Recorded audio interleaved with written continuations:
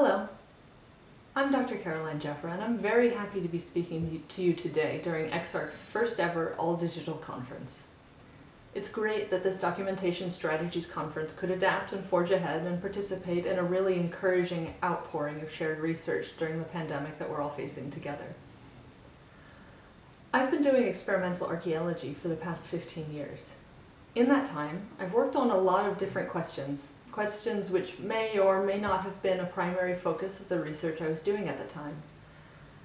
I've also spent a fair bit of that time outside of academia, pursuing questions that I was interested in answering, but not necessarily interested in or had the time to publish.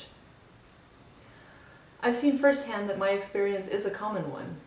As a group, people who do experimental archaeology may be specialists, or we may be into ancient technology. We may be archaeologists dipping a toe in to answer a very specific question, or we may be people working in a museum or another institution who want to speak directly to the general public. There are so many ways that people are contributing to experimental archaeology. But as an experimental archaeologist, I keep coming back to a problem that I think that we've all confronted in our own ways. Experiments are activities that, if left undocumented, they can't help our field move forward and ask new questions.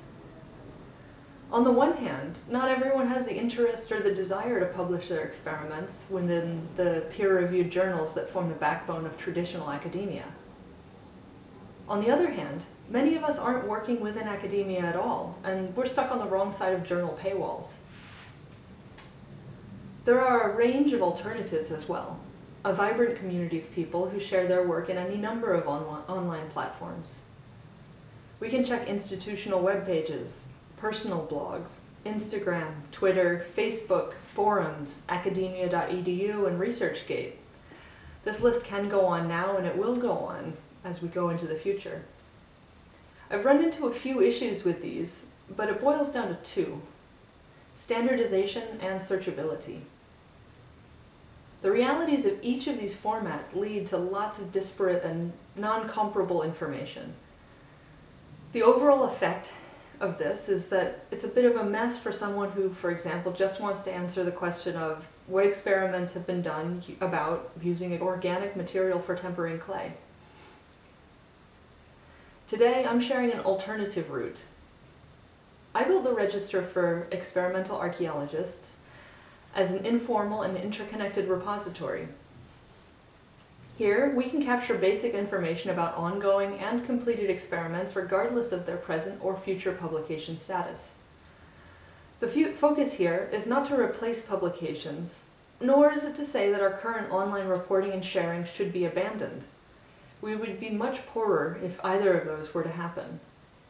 Instead, the main drive of this effort is to give a platform for people to share their work quickly and easily, where they can refer back to all of the other publishing formats and build a searchable and categorized repository which expands through time.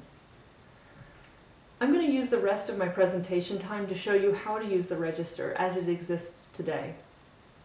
First, I'll show you some of the ways of browsing through the Register.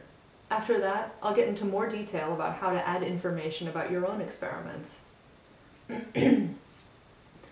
Before getting into more detail about the Register, I do want to extend a very warm thank you to Roland Paardekoper of EXARC, who has been a great sounding board throughout the development process. He was also kind enough to give me the information about a batch of articles published in EXARC Journal over the years, and those are the starting point for what you'll see in the Register over the next few minutes. The Register is a media wiki located at registerarchexperiments.miraheze.org.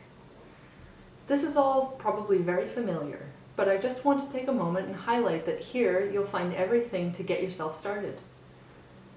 From this page you can browse categories, quickly start adding new entries, and reach out to help out in more substantial ways as well. Let's start off with a basic search and return to that question of what experiments have been done about using organic material for tempering clay. Just from the welcome page, I can go right up to the search bar and type in temper. My search returns 3 results here, and you can see why I didn't just jump in with, quote, organic temper or something more specific. Especially in these early days, searching for slightly broader terms will return more results.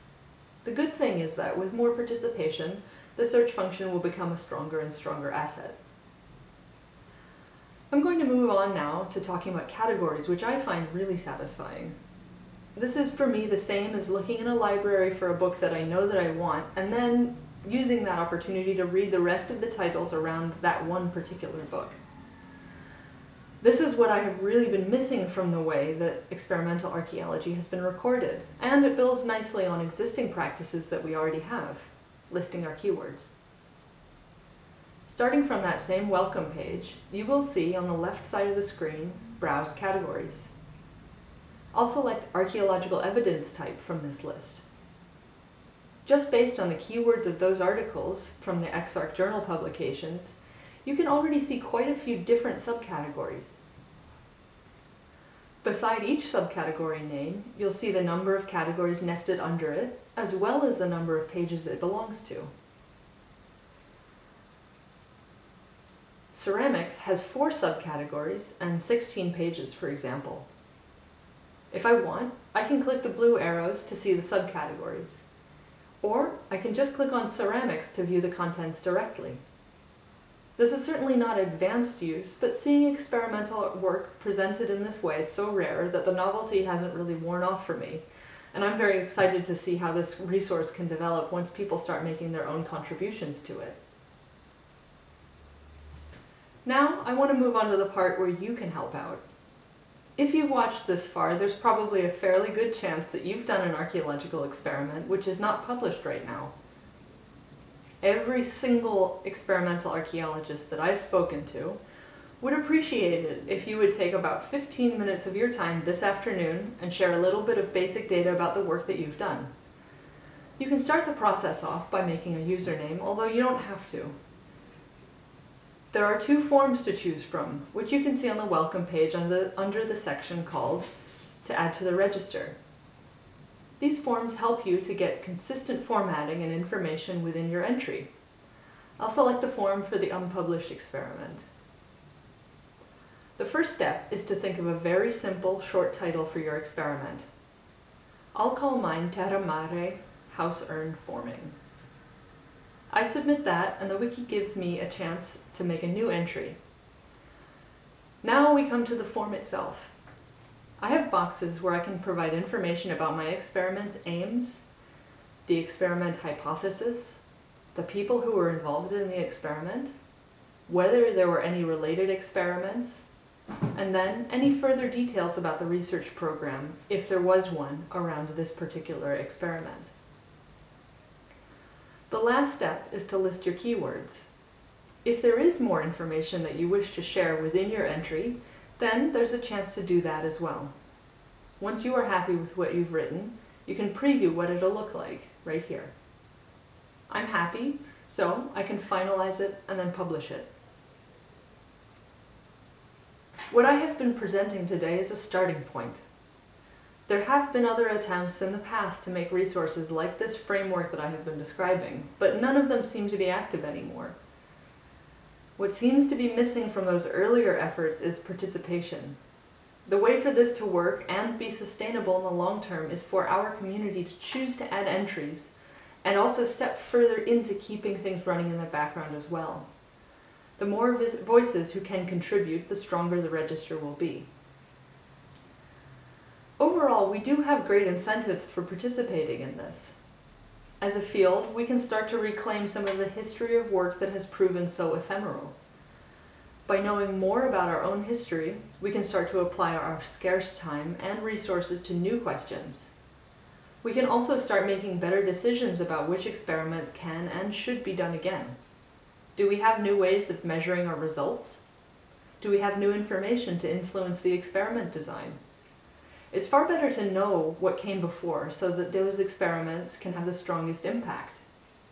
Finally, one of the points that I especially like here is that we can start to have a more egalitarian approach to the visibility of our experiments. Translation software is increasingly powerful, and by going through this process of presenting my own work in a simple and standard way, I'm making my English language work far more accessible to non-English speakers. And the opposite of that's also true. Contributions to the register do not have to be in English, and all that I ask is that you write text that you think translation software can handle. I want to finish up my discussion with a few big thank yous. Firstly, thank you, viewers, for listening all the way to the end. Thank you also to the people who took the time to give feedback early on in this process. Thank you especially to everyone involved with EXARC in the planning who have been so free with their time and their support. I'm very much looking forward to seeing how this resource can grow over time, and I hope that everyone listening takes the time to have a look or suggest this to one of their colleagues. I'm very happy to answer questions during the Q&A session in the conference chat, as well as into the future.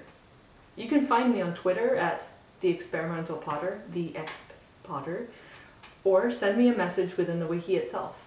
Thank you very much for your time.